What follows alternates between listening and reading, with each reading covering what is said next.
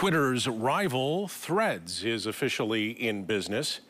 Facebook and Instagram's parent company, Meta, launching that app overnight. Ben Lichtenwaldner, IT expert and founder of Radiant Forest, joining us now in studio to talk about this. What do we have? Near 45 million signups already on this. That's a successful first day launch.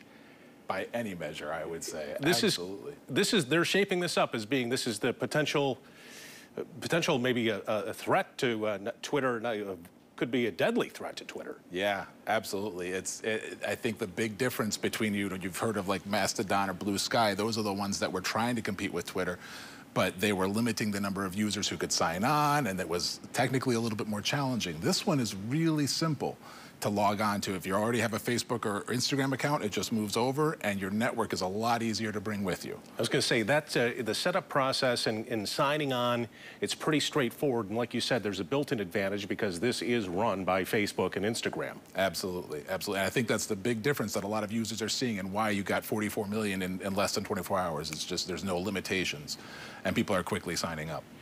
It's designed to be just like Twitter, I guess. Is that what makes it dangerous? And in fact, the late news is Elon Musk is already threatening Mark Zuckerberg over this app. Yeah, it's going to be entertaining to watch, that's for sure.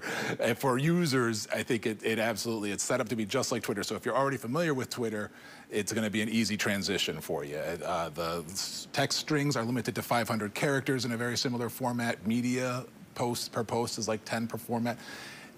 Because it's designed to be so similar to Twitter, there's a large number of people who've been unhappy with Twitter. Like that Pew Research study recently said 25% of users were looking to leave Twitter. Yeah. And I think that's where you're going to see a lot of the transition come from. Still, though, there's some controversy with this new platform because I guess the amount of personal information that it's mining is pretty extensive. Talk about that drawback. Absolutely. Well, if you're already using Facebook or Instagram, there was sort of that default message of, well, it's going to get the same data. But the reality is, if you look in the App Store when you sign up, it says that it's asking for a lot more or tracking a lot more information, including some health information, some health data. So I think that Meta has some explaining to do, basically, as to why are they saying they're capturing all this data if it's really just the same as what they've been capturing all along. Still, though, it seems like it's primed for success. I just saw some of the big, bold names that are signing on. I mean, all the celebrities that are coming on, and some politicians now, too, dipping their feet into the water here. Yeah, and I understand Meta's actively recruiting some of those big celebrities and possibly politicians. So they're not just playing the technology game. They're definitely at it from the political and social aspect of it as well.